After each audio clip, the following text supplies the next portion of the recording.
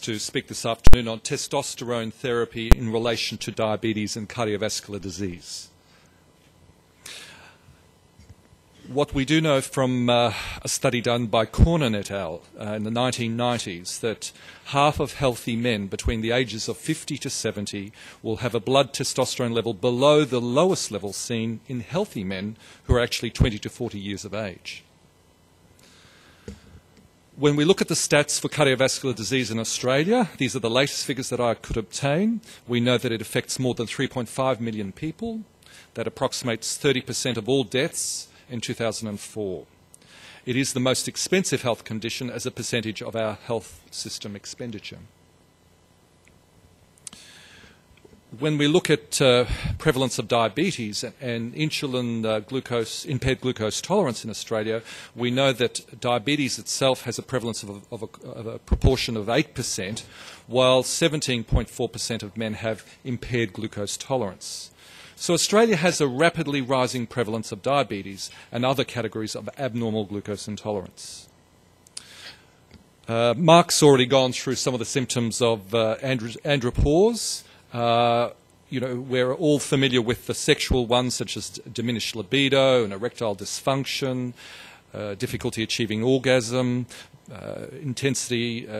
diminished intensity of experience of orgasm, and diminished sexual penile sensation. But of course, the more kind of generalized presentations for patients presenting with andropause are things like diminished sense of vitality, or diminished muscle mass, or depressed mood, impaired cognition, diminished bone density, and anemia. So we really have to have an acute sense of awareness clinically when our patients present, in the onset of multifaceted disease. What we do know about cardiovascular disease and testosterone, we know that there is an unfavourable biochemical cardiovascular disease risk in men with low testosterone, resulting in low HDL cholesterol, high LDL cholesterol, high triglycerides, high fibrinogen, and high plasminogen activator inhibitor 1 levels. And this is all associated with low rather than normal levels of testosterone. We also know that there's a central role for PA1 levels linked to increased blood clotting and decreased fibrinolysis. We also know that PA1 levels are affected by insulin, obesity, fat cells, leptin, and adiponectin.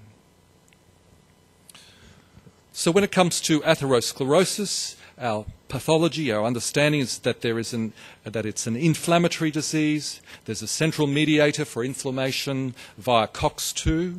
We know that cytokines are released, which increase the level of C-reactive protein, which we now know is a predictor of atherosclerosis.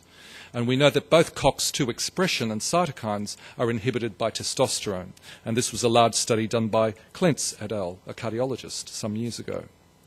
We also know that research shows link between low testosterone and insulin resistance, therefore metabolic syndrome and diabetes itself.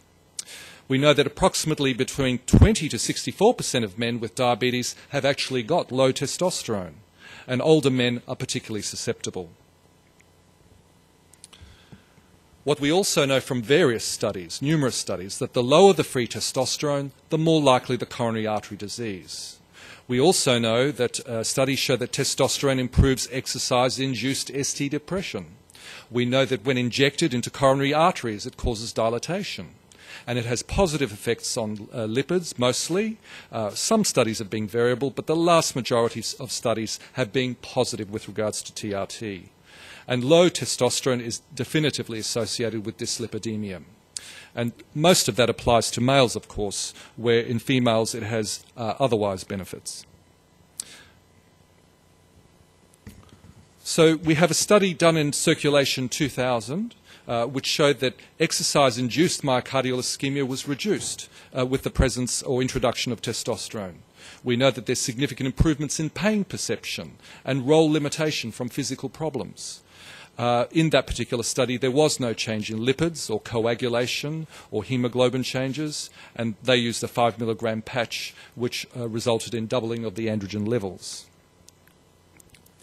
We know that in another study when anti-anginal treatment was withdrawn, a placebo double-blind control study was initiated, giving intravenous testosterone, a dose of 2.5 milligrams, and Bruce protocol stress tests were applied, and what was observed that there was an increased time to ST depression on the ECG, resulting in less chest pain.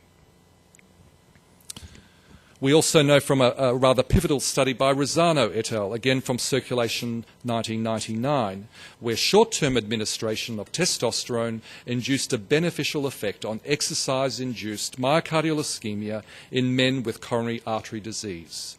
And again, it was thought that this effect might be related to the direct coronary relaxing effect. Another study done by Webb et al.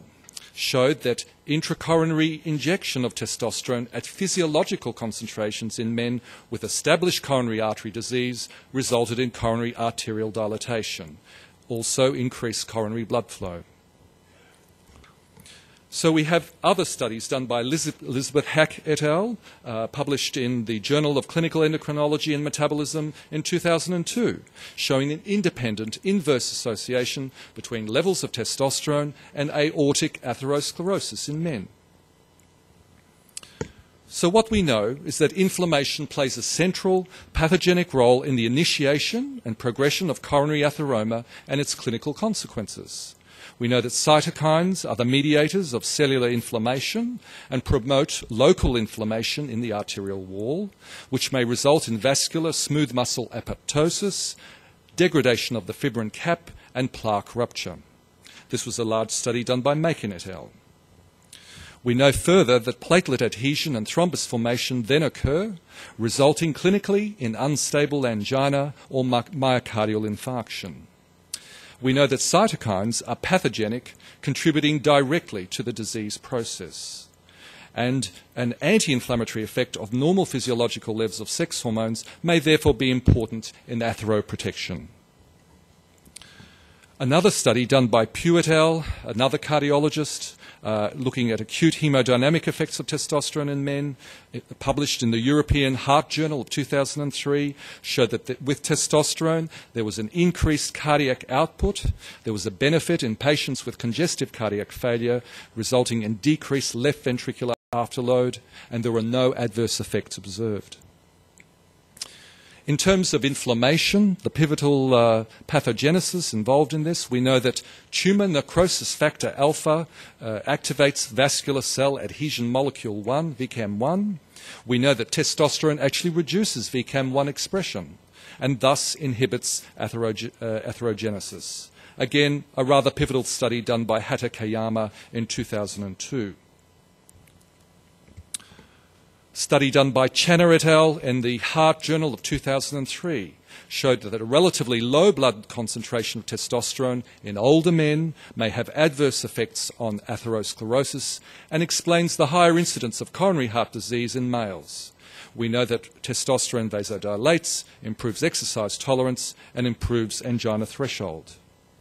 And I guess it's a bit tedious reminding you of some of these pivotal studies, but it just needs to be listed because we are, basing our information on a hardcore science. And we need to have these articles, documented. It's there for your digestion, so you can go back over those articles to verify and validify what we're doing.